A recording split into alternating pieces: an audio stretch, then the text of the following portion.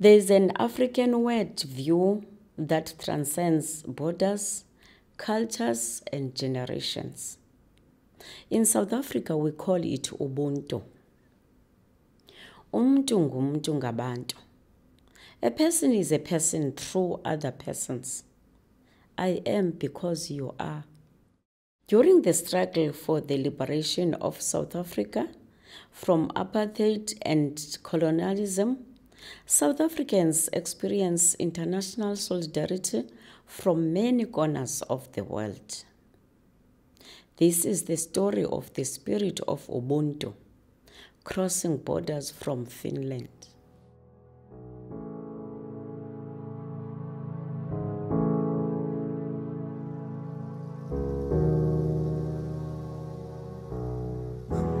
International solidarity is one of the oldest practices in helping other nations or people from moving towards the emancipation. You would find that whether it be issues within nation states or between nation states, even issues on women emancipation. If it wasn't for solidarity, many would not have received their freedom, and many would not have realized their purpose within society. When I was a young boy, I was schoolboy in the 1960s, we organized at schools a solidarity campaign, fundraising for school children in Mozambique. That was a starting from many of us that there is a problem in Southern Africa. What is Mozambique? Later on, obviously, Namibia came up, SWAPO struggle there, Angola, MPLA, and the root of the problem, sorry to say, the root of the problem wasn't in Portugal necessarily, very much in South Africa. And we started to discuss more and more about the Southern African problems, and we created ourselves solidarity movements early 1970s around Southern African problems. We got obviously information quite a lot via obviously liberation movements, because we had office of ANC here in Helsinki, we had office of SWAPO, so we obviously contacted those liberation movements in Southern Africa. These were giving different picture of the reality of the countries than the overall mass media was giving. It's still so that Western mass media didn't explore, didn't open it properly what apartheid society really means, what it really means. Obviously, if there were war situations, fightings, etc., those were news, but didn't analyze deeply what is in behind, why there are problems and what is the situation. So obviously the solidarity movements, our task was not only to campaign for solidarity work, but to spread information. And we try to publish the material.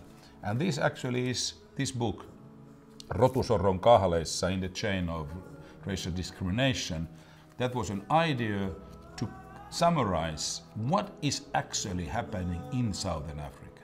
The National Anti-Apartheid Committee was established, I think, in 1965, which was a more broader. The trade unions joined, the students, and some other organizations.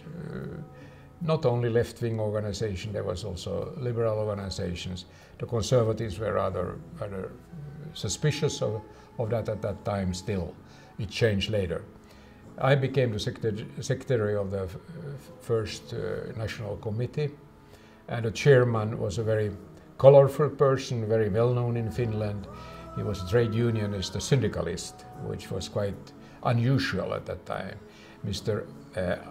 Velleri, Niilo Velleri, he was the president and chairman of the Sailors Union, and also in a larger context, the Transport Workers Union. Syndicalist means that he had been living in the United States, and there picked up this idea that the trade unions are not only, fighting for labor rights and salaries, they are also fighting for a better society in general. And they had an international leaning. He spoke good English. And so he was a very powerful leader, when he said, if you don't stop trading with South Africa now, I will stop all ships coming, you know, I will stop the export. And that was a very powerful weapon, because the sailors and cargo people, they obeyed him. We go on strike tomorrow if you do not follow his advice. These campaigns somehow got more strength after the Union of Transport Workers launched boycott. They made a decision not to let anything go through Finnish harbors to South Africa or to come in. So mainly from the media, but especially because my father and my mother were very active in trade union movement. So my mother was a shop steward. So we learned via that, they told that we should boycott the South African products because not all people are equal there. And then I learned to know this. And I always remember that my daddy always said, it's so pity, they could have so good brandy in South Africa, but I can't drink it. And so that was very typical that we have had between our countries already the trade contacts and so. But because of this political will to try to change the system more democratic, so a lot of people boycotting South African products. But of course, we didn't know everything in separated issues, but more or less we knew that it was a racism, it was an apartheid. For the movement here was directly a solidarity movement, which is a difference, because anti-apartheid, it's against apartheid, but we were for something. We were for the struggle of the liberation movement, and that was immediately like that. So we were not just looking at that bad apartheid, but yes, we must support the people who are struggling in Africa. And for me, let's say it came like that at that time, we had a very short time, we had a South Africa committee. I started by campaigning against Shell. It was an easy, concrete way to do something, because there is, of course, little you can do about something which is unjust and happens on the other side of the world. But boycotting Shell, or rather to say campaigning about boycotting Shell was something easy to pick up, and that's what we were doing. We went driving around the Shell stations in town. And of course some police then started following us. So we printed a huge sticker, Nelson Mandela Street. And then we had told some journalists that, come, we've got something to do. You might be interested. And then we made a rendezvous to the park, which was situated opposite of South African embassy. We had a car ready that we were going to escape. So then we just we lifted one of our colleagues, and he quickly, you know, plastered the plastic tape on top of it was called Rahapajankatu. So by the time we ended up there with our vans, with the police following us, it was already signed as Nelson Mandela Street, and we went to the park and had some champagne because of this nice new street name in Helsinki. Of course, the police came and we were all arrested. And it was Nelson Mandela Street maybe for half an hour, I don't remember. We were fighting for the struggle, we were supporting the struggle, but nobody had been there. We knew really nothing. And so I thought that, wow, and at that time still we were the most radical organization, but still we were supported by the Ministry of Education. Not long after that, but during that time they still supported us. When we were in Lusaka, we got so good contact, especially with Agostino Neto, and So he invited us to their guerrilla camp, and so we stayed there for some week and lived with Agostino Neto. And then after some days, we thought, we were sitting evenings with Agostino Neto, a very nice man, very, like a professor. He was a very kind man. And I think we got very near friends. And then one evening we decided with my friend that can we dare ask him that can we join the guerrillas and go into Angola? And we thought that you know, he will laugh and say that, hey, you can't do that, you are not in that condition. But to our astonishment, he said that he had thought for many days that would he dare to ask us, could we go with the guerrillas in? Because then we would be the first who could tell about the struggle, the guerrilla struggle. And at that time it was so strong propaganda war going on in West about the guerrillas, and the guerrillas were called communists and they were called terrorists and they are killing everybody and they are just working for Russia and all this kind of stuff. And also we want to see, is it true or not?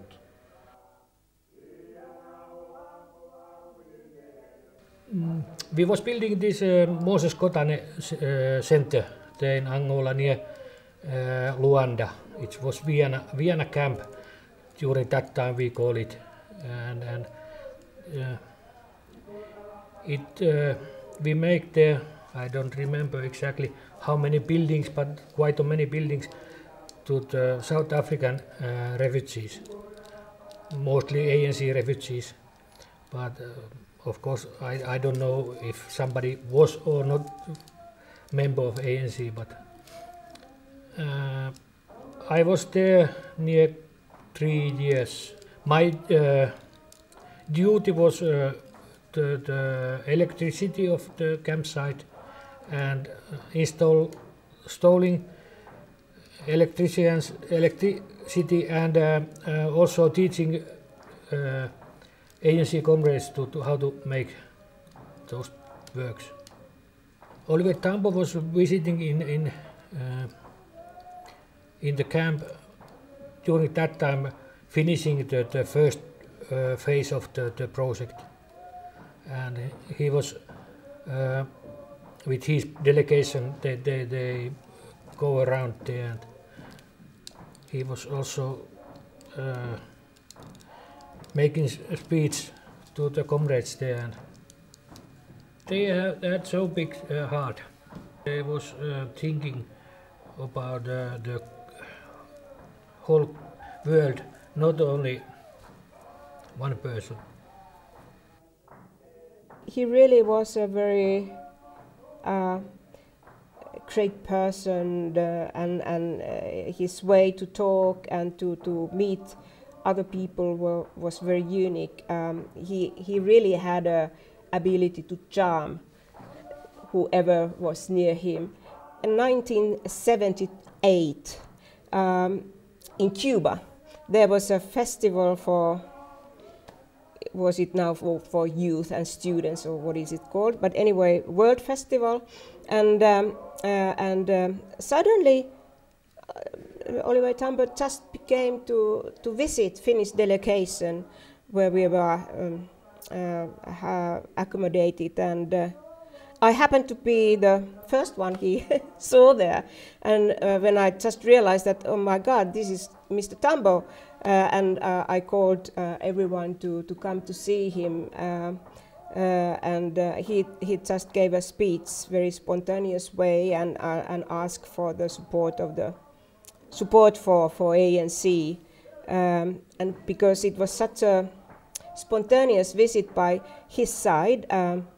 I had to translate or be an interpreter, while there were also some friends from Finland who couldn't understand English, and so I became. I had an opportunity to talk with him a little bit more, and then I met him later on in these conferences which were promoting sanctions and was supporting anti-apartheid movement. I traveled down through Africa.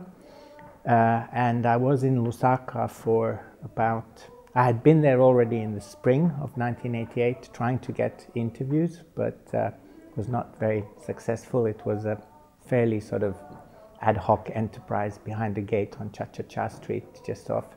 It was difficult. There were no phones, there was no mobile phones.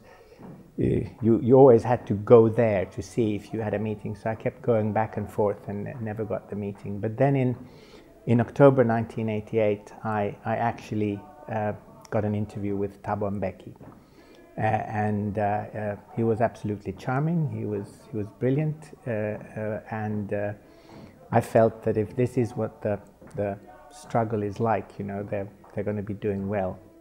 I went to South Africa as my capacity as Secretary General of the International Red Cross, and met Mr. Mandela, Nelson Mandela. He had just been freed from the prison, and I remember that very well.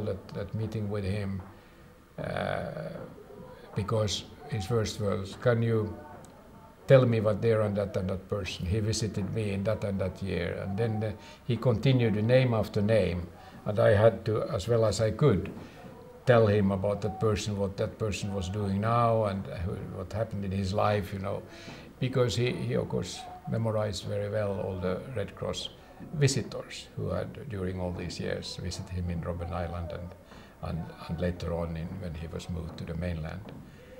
So I went down to Cape Town, and I had been there for like 2 days, and through these friends I've made, I made new friends. And then there was this big rumor that Nelson Mandela is in Pollsmoor. He's been at the hospital, he's going to be released. And we just drove out there, well, there was all rumors, but Winnie had been there to see him, and it was sort of, and I was feeling that I'm in the middle of everything. The people I hang out with were young, mainly white activists who were part of the UDF, who I got to know. The feeling of being at a big rally with Desmond Tutu and Dalla Omar and everybody speaking at the University of the Western Cape, and you had the mellow yellow vans of the police outside, and the singing, the sort of singing of Nkosi Sikelel' Africa, and these young people who had just come out from detention, you know, saying how they were continuing to fight. As I said, I absolutely fell in love with the struggle, and from there on it was clear that the only thing that really interested me as a journalist was to document, follow, and show people in Finland what was happening, to sort of maybe even to be the voice of the struggle in Finnish media. I was fairly partisan in my political view. I don't think that showed in my stories. I think it showed in the subjects and the sort of people I wanted to interview. This meeting with Nelson Mandela when he came to Europe to thank us for the work we had done is one of the most impressive times I ever had. And the second time was, I suppose, when we were there observing the elections, the first elections. We woke up at 4 o'clock in the morning when the roosters were shouting, and it was amazing to see the long queues to the voting locations, and see people to be dressed to their best, and it was very sacred atmosphere actually. Otherwise, I think that in South Africa there is a lot of colors and noise and whatever, but it was very special atmosphere in that morning. It was very spiritual one actually. I have been quite late first time personally visiting in South Africa, but then I've been several times, and when I said that I know also the difficulties afterwards, because if you have had an undemocratic system, so it takes time before you can see the different trees of the democratic system to grow, and how you keep them all the time together. And that's why I have not at all a romantic picture about the fast movements in the undemocratic system. I know that it takes time to create not only the political system, but the good governance and the rule of law and all that. But now I have had an opportunity to see during the years this, and I think that after the first very happy moments of the new freedom, you will also meet the hard work of every day. Some persons play a really important role. They can change things and societies. He was a figure, he was a leader, he was a speaker, he was a visionary. I was by the time working in the ANC office. My boss said, Madipa, I want you to meet Pirjo, who's been working all the time when we've been having fun and meeting people. And I was trying to shake his hand, and he hugged me saying that you are the kind of people we need. And I was like, oh. Thing is that we were on the receiving side. This was this struggle for my life. It made me what I am. It's very much thanks to the fact that we were allowed to be with you. These heroes, they are the great men. But we forgot that in all countries you have needed also women. And I always underline the fact that African women are very strong women and they are very capable to work. But that's why you should give also, in the most of the countries, more freedom, more power, more respect.